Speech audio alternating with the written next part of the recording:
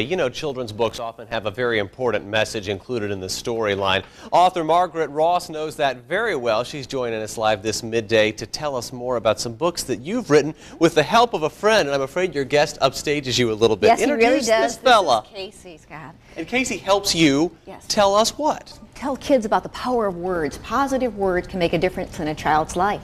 Actually, kind of Casey's life is a story of a story.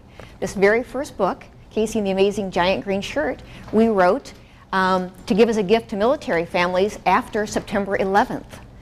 And so far, more than 8,000 families have. But what's happened to him is he's grown to become 3 books for elementary and middle and a bullying prevention program. You've got a bunch of other books Casey's in. He's on the cover of them all. I tell you what, he's got some great experience. He'll wave. Tell us the message, besides the first one here, the message that you write and that Casey helps kids learn. They're all messages of encouragement for kids and for their parents. I always say they're really adult books disguised as children's books.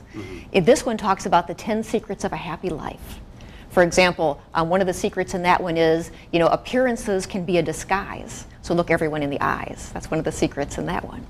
Another secret in this one is that we can, TV, it's a TV secret. It says, I can choose my own channel, meaning how we think and react to things like bullying in our lives, or name calling. Sure. And Casey is wearing an outfit that looks a lot like what he has on in some of these. Some of the advice, I guess, is on what he's wearing. Yes, these are his positive badges. And in the school program, we teach kids to come up with positive labels for themselves and each other. And so Casey is loved and brave and smart, and we help other kids think of what's right with themselves and what's right with each other. I bet Casey and you get to meet a lot of kids when you go and talk about some of these books like this one. Casey and the growing spurt, we all know about that. Yes. When kids see him, how do they respond to a character like this that has this kind of a message? Wonderfully. As a matter of fact, when I show up without him or without a costume character, they always say, are you Casey's mom, is the first question. And the next question is, and where is Casey? In the 3 years since the program started, it's called the Positive Label Program, which ties to Casey's message.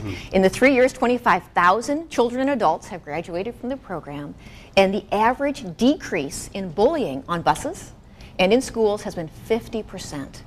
But what's even more important is the average increase in courtesy and cooperation has been 70%. Lives are changed. You're making a difference, and Casey especially is. I love this hair, too. I wish mine was like that. It is, I know. And he's a little moose. A little moose maybe next time. Margaret Ross, thank you so much for being with us. Casey, thank you for coming by, too.